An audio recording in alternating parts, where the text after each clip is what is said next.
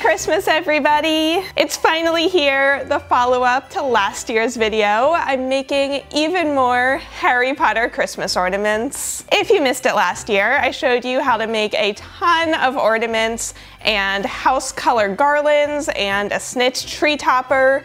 Basically everything you need to make an entire Harry Potter Christmas tree. And I mentioned that I had even more ideas, so this year I finally made them. I was only going to do 10 ornaments, but I just had too many ideas, so you're getting 20. I hope you like them. You will need a printer for most of these, and the free printable is down in the description for you to download right now. I've also put links to all of the supplies that I'm using down below, and as many credits as I can find to where I got all of the images from. So warm up your hot glue gun and let's get started. No, really, we're using a ton of hot glue in this video, so go get your glue gun.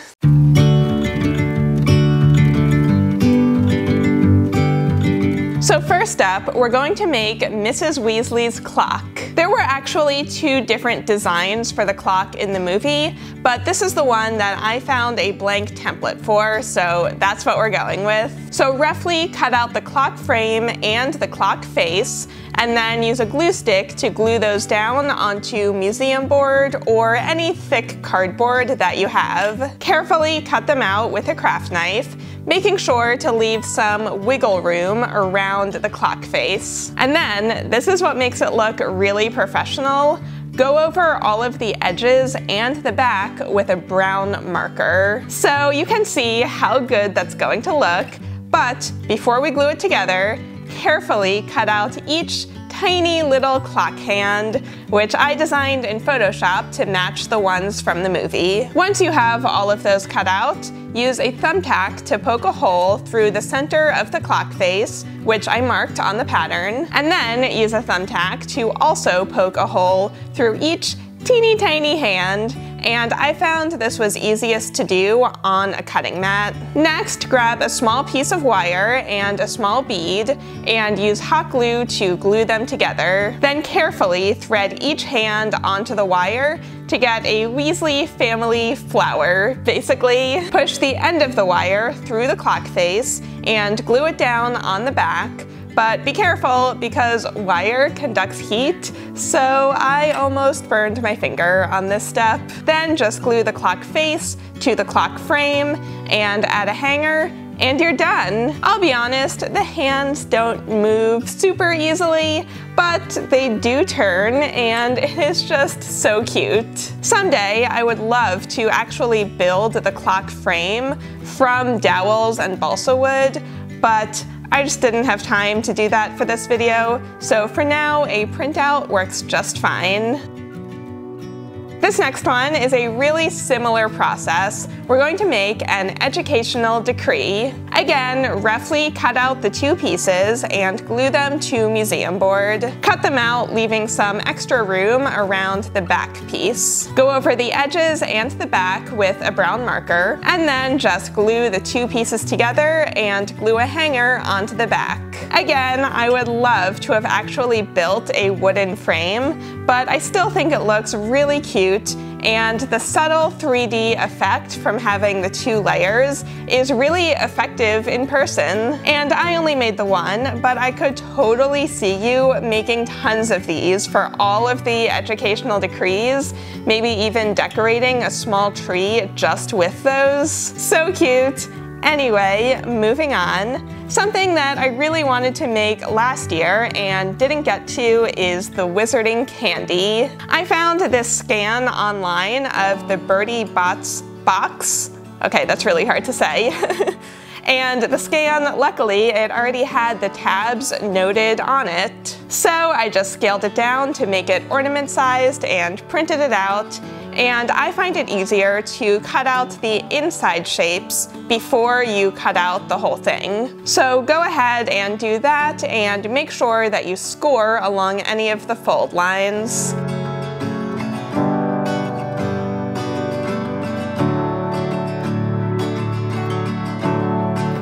Also, I ended up cutting off these tabs up at the top because you only need them if you're going to be opening and closing the box, but since we're gluing it together, we're not going to use them. And then, before we start gluing, I also grabbed a plastic takeout box and I cut little rectangles to be the windows of the candy box. I found that when gluing these in, it's more important that the glue is still really hot than it is to get full coverage around where you're gluing. So just put down your glue and then super quickly get the plastic on there. So once you have all of the windows glued in, just glue the box together.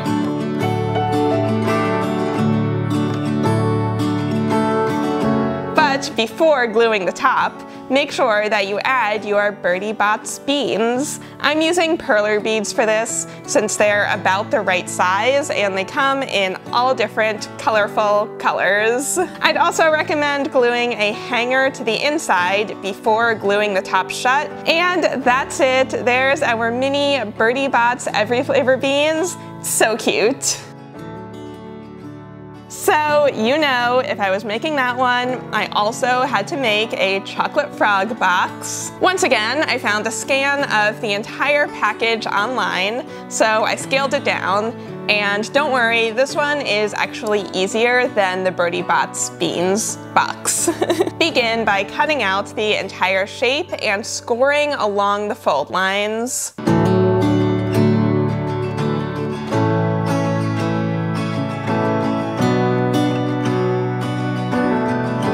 Then glue these little triangle tabs in place to form the bottom half of the box. And then once again, I realized we don't need these top tabs since we're not going to be opening and closing it, so I just cut those off. And finally, glue the top of the box into place to the bottom of the box and add a hanger onto the back. Now, normally, I would never advocate for having less chocolate than more chocolate, but I just cannot get over how cute these little candy boxes are. Plus, if you've ever been to the Harry Potter theme park, you could buy all of the candy, save all of that packaging, scan it in, scale it down, and you could make tons of mini wizarding candy ornaments. Okay, I'm not gonna lie, this next ornament is the one that I was the most nervous about. I wasn't sure if it would work. We're going to be making a house points counter. For this one, you'll need 8 of these tiny jars and enough small beads in each house color to fill an entire jar. Distribute the beads between the jars to represent how many points each house has, and of course, you can give your house the most points. Then use a glue gun to stop up the top of the jar for the jars that are going to be on top. Make sure that none of the beads can fall out, and then glue the 2 jars together to get an hourglass shape. Once you have all of the jars glued together, this step is optional, but I'm using a small piece of ribbon to cover up the seam where the jars meet. After that, grab some dowels. I already painted mine with this brushed metal paint, which I'll link down below. Mark the exact length of the hourglass on a round dowel, and cut 2 pieces that are that size. Then line everything up on a square dowel and mark the length, and again, cut 2 pieces that are the same size. Now it's just time to glue the entire structure together.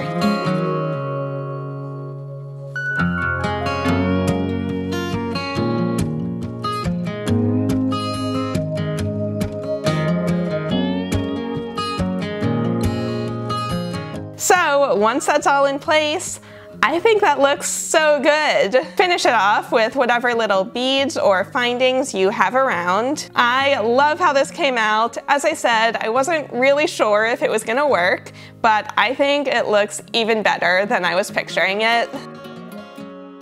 Okay, so next we're going back to the printables. We're going to make Sirius's Azkaban prison sign. Roughly cut out the front of the sign and glue it onto black museum board. Then use a sharp craft knife to carefully cut out all of the inside shapes, which, I'm not gonna lie, It took forever, but trust me, you can do it. Once you have the whole thing cut out, color the edges of the paper with a black marker, then glue the back piece onto the same black museum board and trace the front of the sign onto it. Cut it out and again, go over the edges with a black marker. Then all you have to do is glue it together, add a hanger, and you're done. This one is pretty simple, but just like before, the subtle 3D effect is actually really effective in person, even if it did take literally forever to cut out.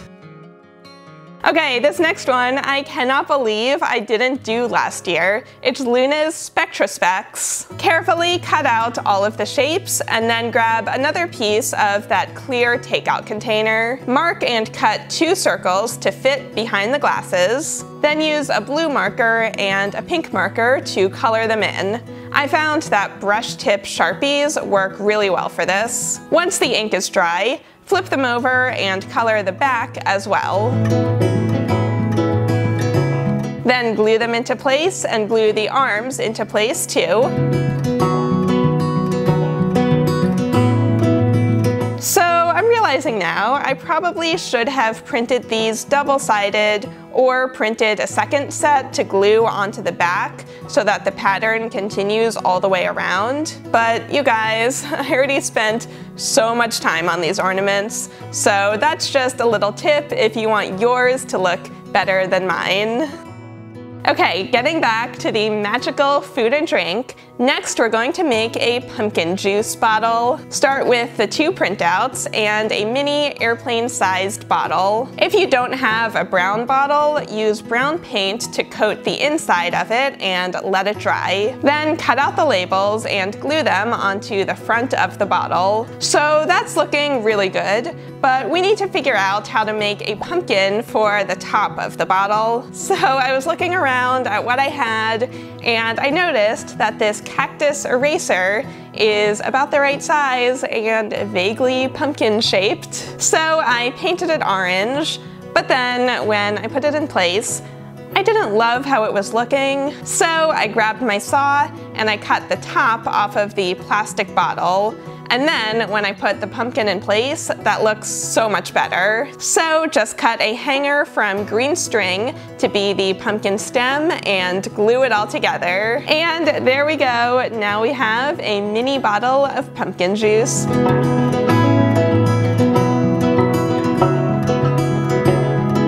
Okay, these next few are really easy, so we're just gonna knock them out really quick. To make wizarding coin ornaments, just cut all of the coins from the pattern, glue the front onto a museum board and cut it out.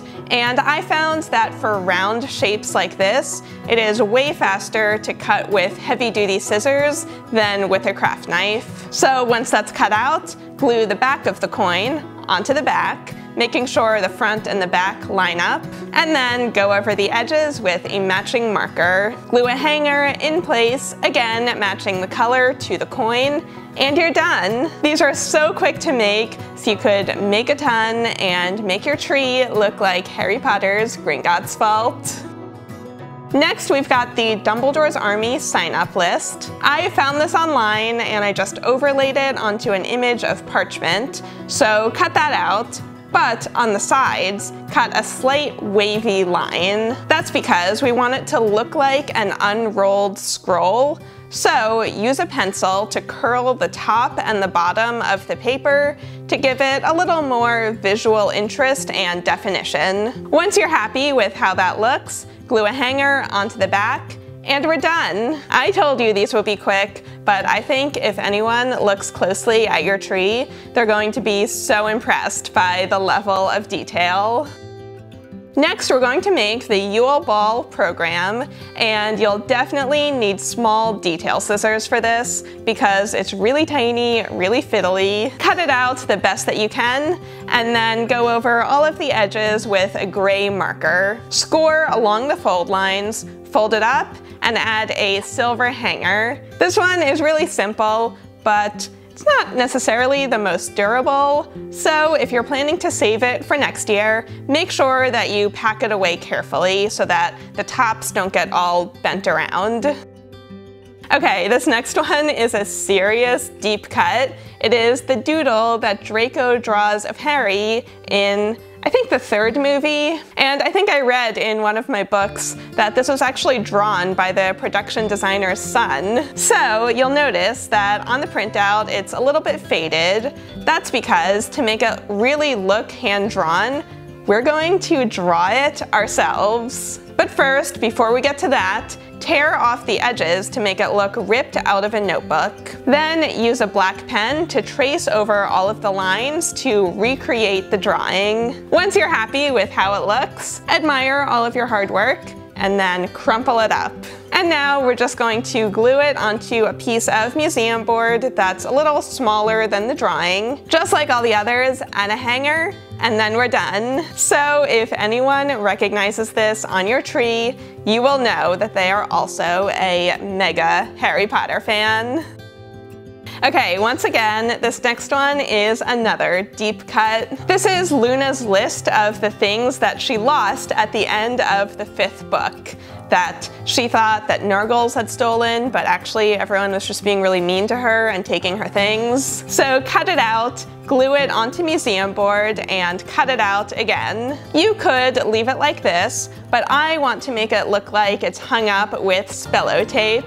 So grab some sparkly washi tape or contact paper. Cut a small piece that's about the right size for a piece of tape for this size poster and press it into place. And you'll want to wrinkle it slightly so it looks kind of haphazardly hung up.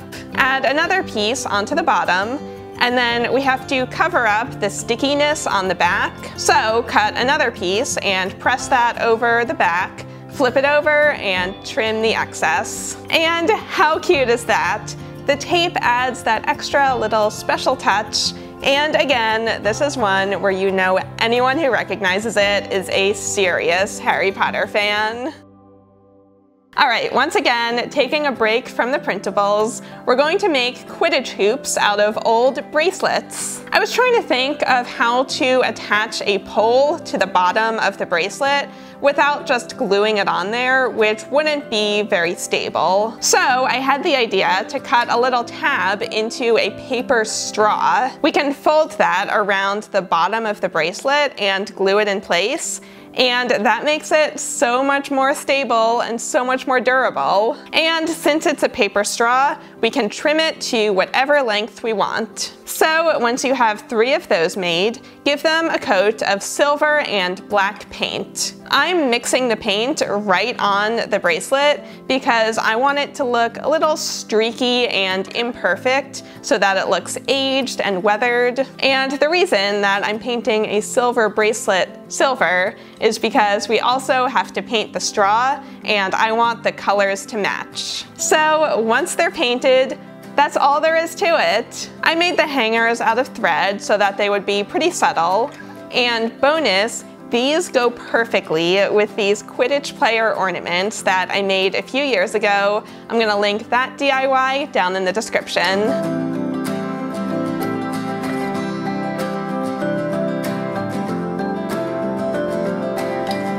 Next up, we're going to make the Ministry of Magic paper airplanes.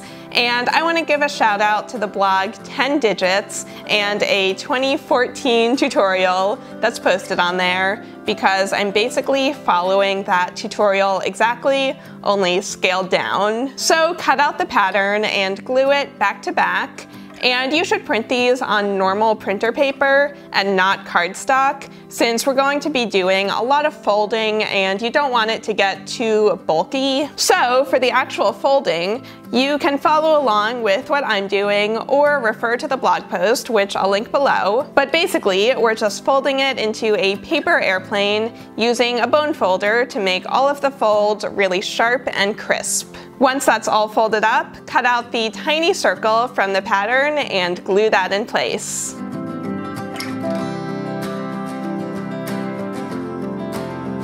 And then use some gold washi tape to add the gold tip to the paper airplane. Glue a hanger right up top to hide the knot inside. And then you're done. This is actually so fun to play with and to make it zoom all around. I love this one so much.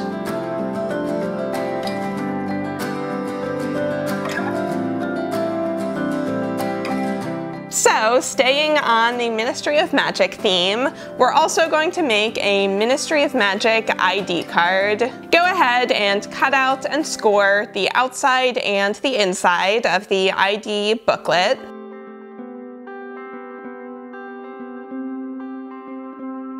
And then you can either use the backs of the paper that were printed on cardstock, but to cut down some of the bulk, I printed mine on printer paper and I'm going to use that instead. So cut those out and glue them to the back of each piece. Then grab a needle and embroidery thread, and we're going to sew the two pieces together in a figure-8 pattern. Tie that off, and now you have a little booklet that is an exact replica of the one from the movie. You could even Photoshop your own photo in here if you want to make a personalized one, or you can just go with Mafalda Hopkirk's like I've done. Okay, next we're making another cute little book.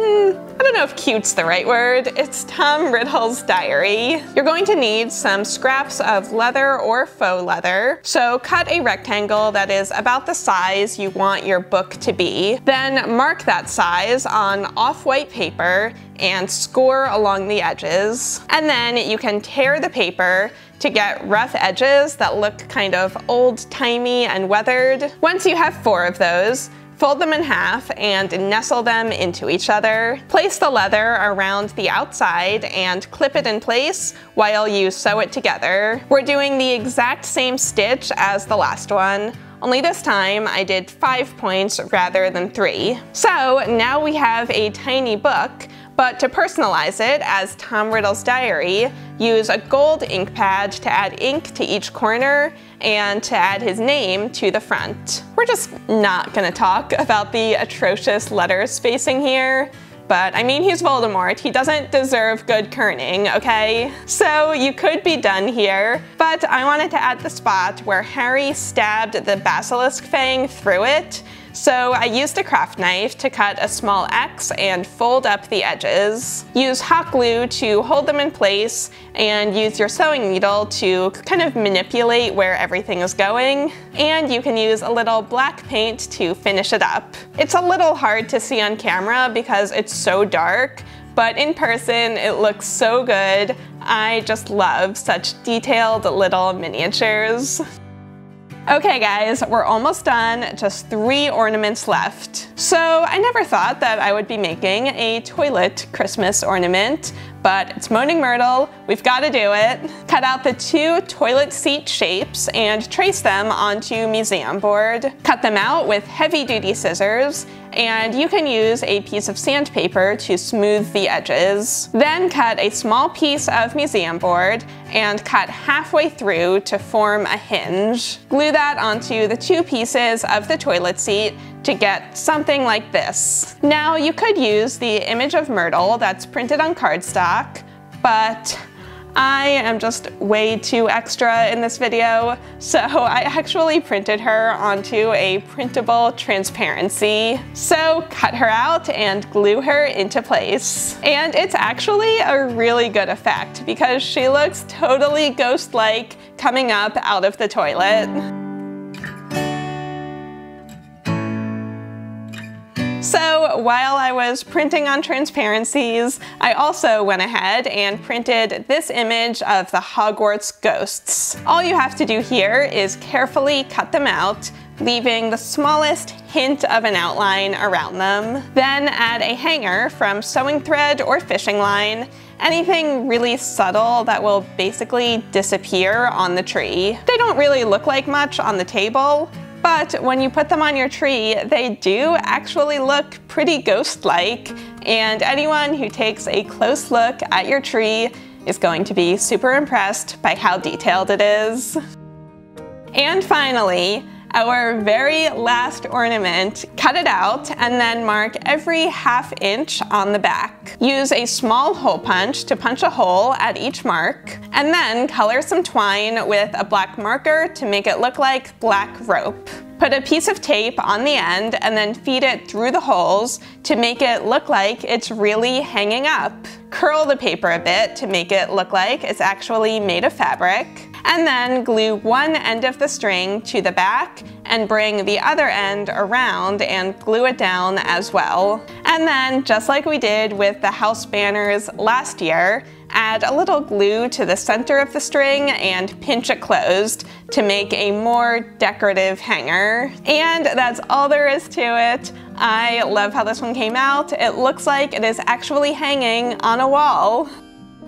So I hope you all liked this year's set of Harry Potter ornaments. That was kind of a lot, but if you want to make them for yourself, make sure that you head down to the description for the link to the free printable and also links to all of the supplies that I used. And if you haven't seen last year's video where I made 20 more ornaments and the snitch tree topper and the house garlands, I'm gonna link that video right down below as well. Also, I just want to address one thing really quick. I know that Ravenclaw's colors are actually blue and bronze in the books. I am aware. I just didn't have bronze tape, and I had already spent so much money on the other supplies. Plus, bronze tends to look a little brown on camera, so I decided to go with the movie colors of blue and silver. I hope you can forgive me. So I would love to know in a comment which ornament was your favorite this year. And if you're watching all the way to the end, leave the word Weasley somewhere in your comment, and then I'll know that you watched this entire very long video. Also, let me know if you want to see another one of these next year, because I'll be honest, I had even more ideas that I didn't get to this year. I already have a list going. Let me know if you want to see those. There are just so many things to make, like the list is endless. So this is my last video of the year, so thank you so much for watching. Thank you for subscribing and liking and commenting and sharing. I hope you all have a wonderful holiday, and I'll see you all next decade. Oh, that's weird. Oh, I don't like that. Bye, everyone.